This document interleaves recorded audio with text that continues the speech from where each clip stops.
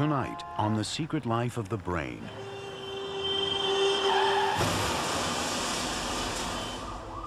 Emotions and the adult brain.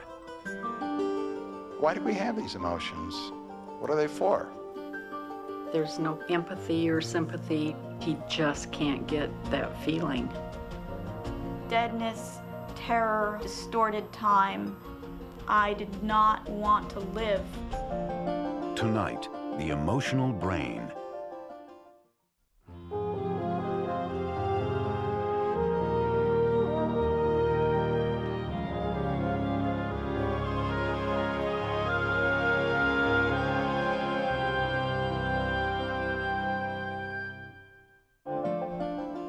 Major funding for The Secret Life of the Brain is provided by the National Science Foundation, America's investment in the future.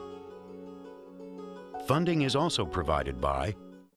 At Pfizer, we're spending nearly $5 billion looking for the cures of the future. We have 12,000 scientists and health experts who firmly believe the only thing incurable is our passion. Pfizer, life is our life's work. The Medtronic Foundation, on behalf of Medtronic, providing lifelong solutions for people with chronic disease. Medtronic, when life depends on medical technology. The Park Foundation, dedicated to education and quality television. The Dana Foundation, the Corporation for Public Broadcasting, and by contributions to your PBS station from viewers like you. Thank you.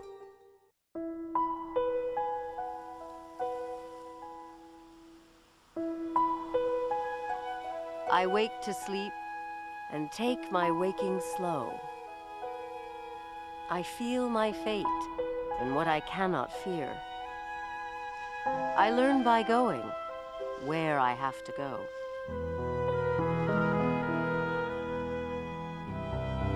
We think by feeling. What is there to know? I hear my being dance from ear to ear. I wake to sleep and take my waking slow. I learn by going where I have to go.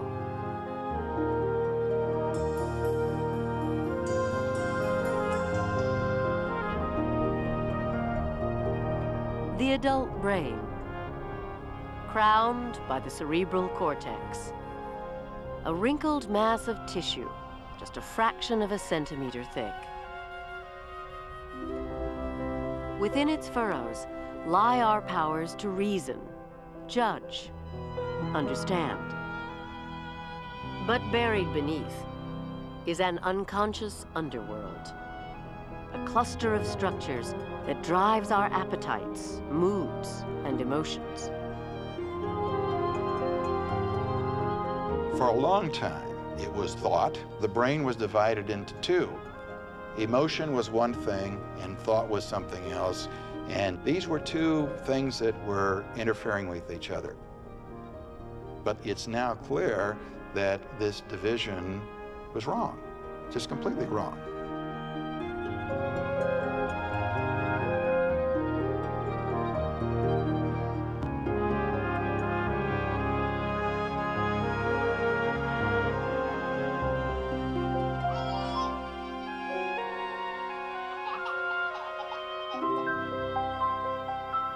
There's a highly choreographed, hardwired relationship between the thinking areas of the brain and the feeling areas of the brain.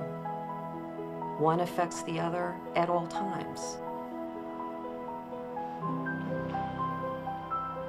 It is not possible to have a properly working reason system without having a properly working emotion system.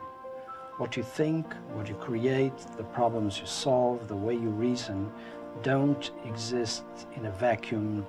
There is always the backdrop of emotion and feeling.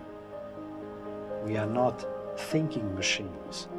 We are feeling machines that think.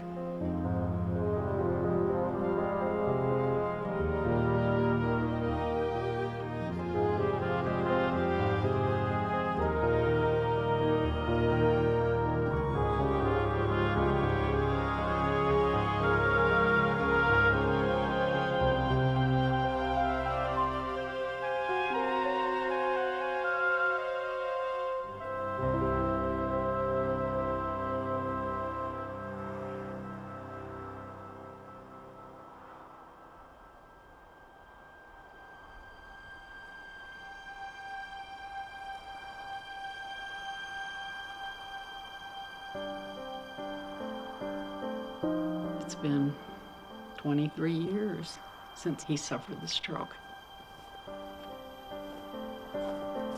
It was just horrible. I just felt like I had totally lost my best friend. I wanted to bring him back to the person that he was, but, you know, in reality, I should have known I couldn't.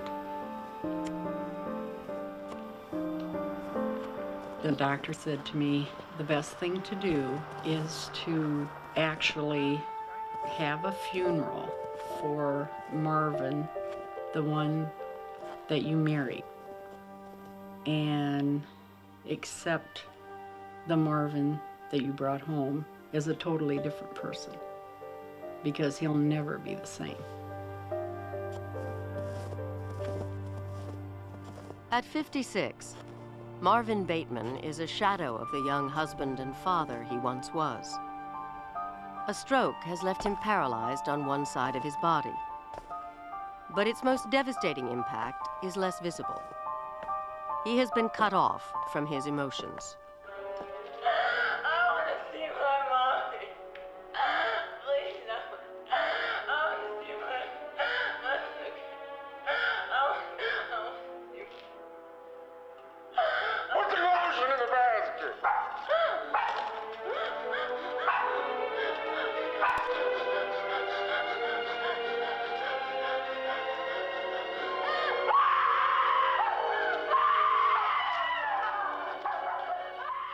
So how did that make you feel when we were watching it? Well, it's, I don't know. It's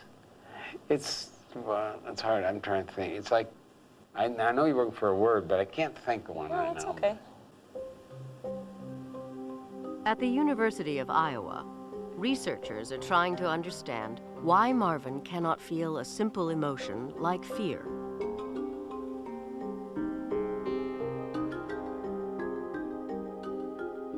A scan shows the Stark region, where Marvin's brain has died.